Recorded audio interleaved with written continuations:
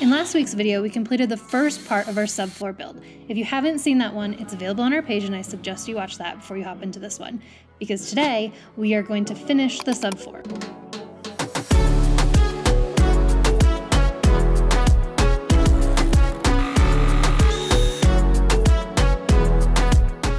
Good morning. We are going to go through our list of what we needed to accomplish today to build out our van. Step one, we have to cut our XPS foam to make sure that it fits properly into our skeleton. So all of this across the entire van is going to be our XPS foam. From there, we're going to check our cardboard template, and then we're going to trace that template onto the plywood. We're going to cut the plywood, then we're going to bring that plywood back into the van and make sure that the floor looks and feels proper and we didn't make any mistakes. And then we're going to glue the skeleton onto the floor. Before we start with the foam inside the skeleton, we wanted to make sure that the step is secure so then we can bolt everything together all at once and then glue it all together at once, but we need to build that first. So let's do that.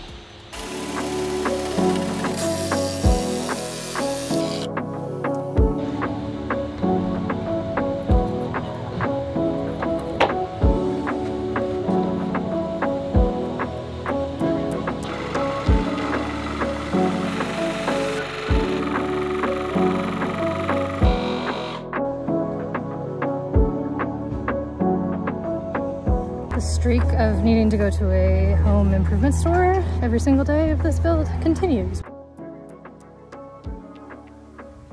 I'm super stoked. So we went back to Home Depot and we got these like wood file things because we were having a hard time with the jigsaw to get it to work, which we ordered a jigsaw like track thing, which will be helpful. But look, I filed it down so that this piece would fit in, and then I also filed this because it wasn't completely straight, so I needed to level it out a bit, but so excited.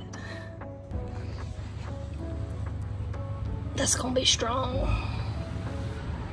Now we're going to measure everything on the skeleton, the interior side of the skeleton, and cut out our XPS foam to throw in there.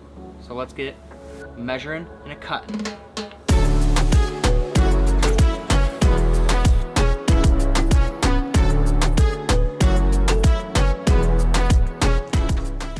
Okay, so it's almost 9 o'clock at night, and this, we're getting there. This was, I'm pretty sure, step one on today's to-do list, and we did have to go to Home Depot, like you saw, and spend a lot of time on that step, but we're chugging away. Definitely not getting through what we thought we would, but that's okay, things take time.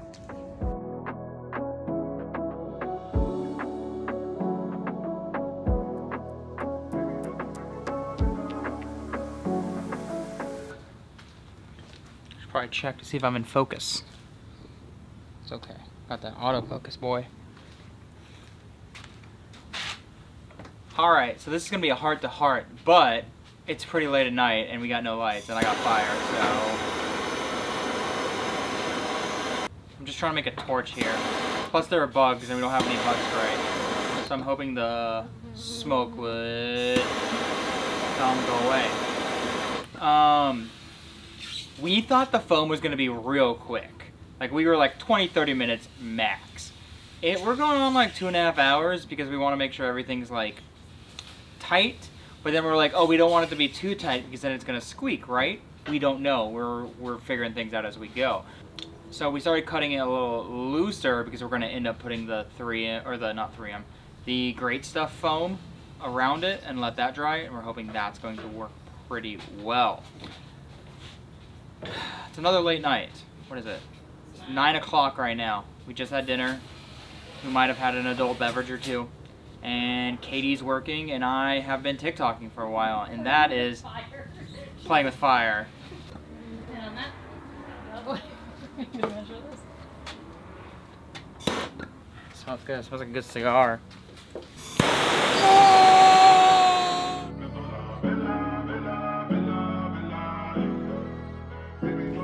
All right, it's 9:30 now. Oh my goodness. And it's officially too dark to keep working. So we got, can't even tell it's so dark. We're missing 2 foam XPS board pieces right behind the wheel wells. we will be getting up very early tomorrow to get this done because we did not get through our to-do list, but we did accomplish a lot. So we will continue on first thing tomorrow morning. Formula 1 starts in about an hour and we need to get as much done as we can.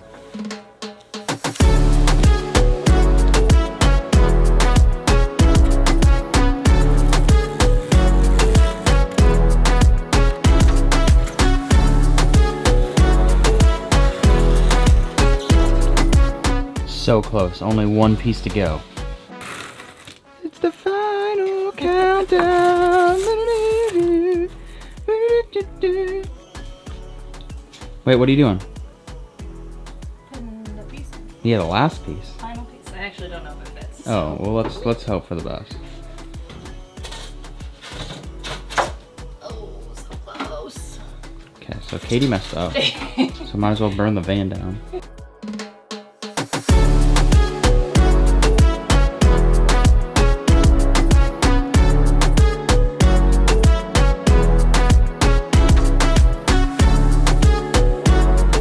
Take all of the XPS foam that sits on the outer edges of the van, put it in, and then we can bring our cardboard template back out and test the fit.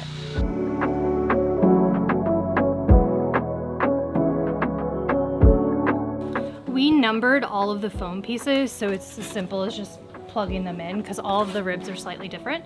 And by numbering them, it makes it really simple to pull things in and out. The cardboard template has been living in the garage for the past week. It's huge, as you can tell. And so we're a little worried that it may have bent, adjusted a little bit. That's why we're gonna put it back in to check before we trace anything onto our nice birch plywood. All right, so we did have a little bit of shifting with our cardboard template. We're gonna do a little bit of trimming so that it's perfect before we trace it onto our plywood.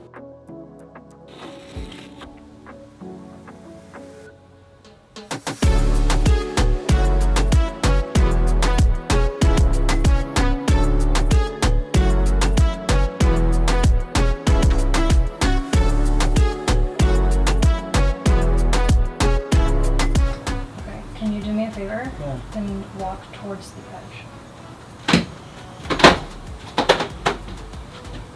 Does that feel sketchy to you? A little bit.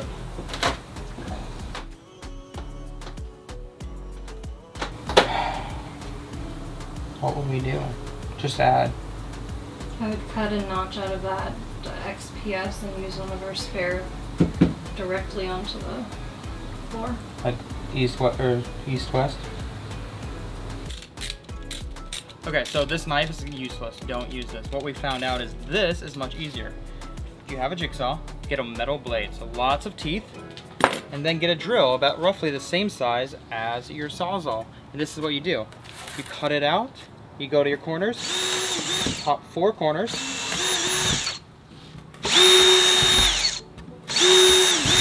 swap the battery out. I meant to do that. That works. Get close.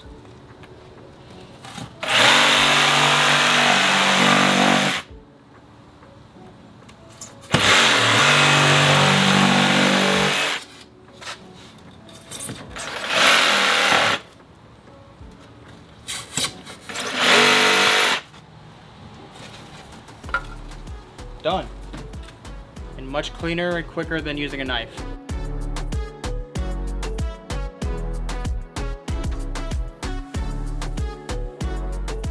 So this is really important if you have a Ford Transit.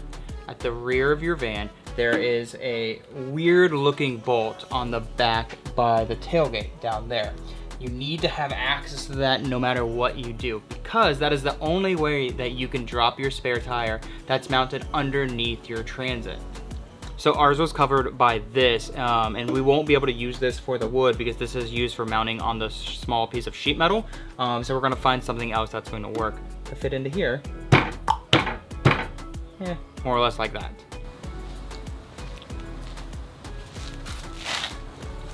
So everything is test fit, and our next step is kind of quite a tedious one. Basically, I have to rip everything out. We're gonna clean it to the best of our abilities, and then we're going to start adhering everything to the Transit.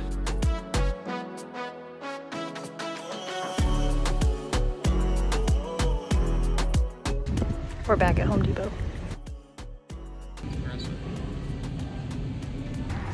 All right, we bought 18 cinder blocks and the gaps and crack, and the cinder blocks we're gonna use to weigh down the floor as the glue dries, and the gaps and cracks are to fill in the gaps and cracks.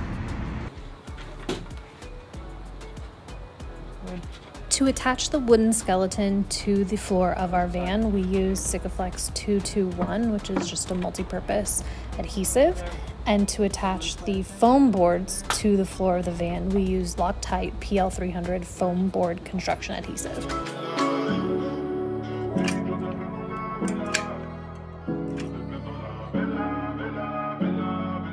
Here you can see us bringing the plywood back in as we're gluing everything to the floor of the van. There's no glue going between the plywood and the subfloor elements. It's just there so that it can support the weights that we're going to put on top at the end of the night.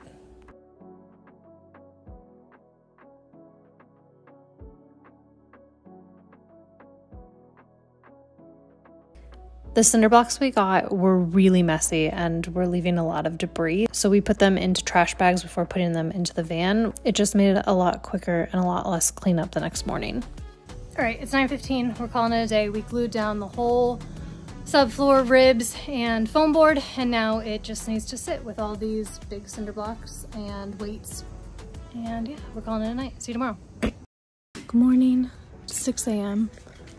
Joey's cutting foam. We've got 3 hours to finish the subfloor before I head to the airport because I have a job to get to. But we painted everything last night. It should be good to go. It's just scraping that foam off, putting the glue down, screwing it down. So we're gonna get to work. We used the Great Stuff gaps and cracks to go between the foam and the ribs, just so that we had a nice tight seal, so there was no squeaking, nothing flopping around. That expands a lot, so we have to come in and cut and trim down everything so everything's flush before we screw down the plywood. So we just trimmed all of the foam, and the next step of the subfloor is to glue and screw. Yeah.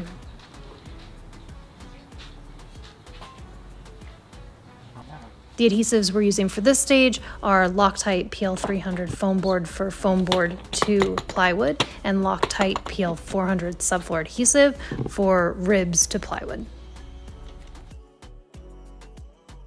We glued down all the plywood before we started to screw anything in. If we could do it again, we probably would glue and screw as we go for each sheet of plywood. That way the screws would be able to push in right away. By waiting until we did all of the pieces and going back to screw, the glue started to get tacky, meaning our screws couldn't push down quite as far as we wanted. It just overcomplicated the situation. And if we could do it again, we would glue and screw piece by piece.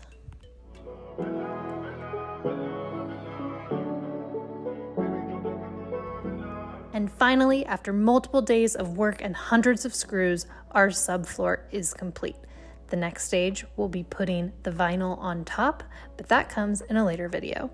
Thanks for watching. If you liked what you've seen and you want to follow our journey, hit that subscribe button, hit that like button, and we hope you stick around as we continue to build out our 2022 Ford Transit.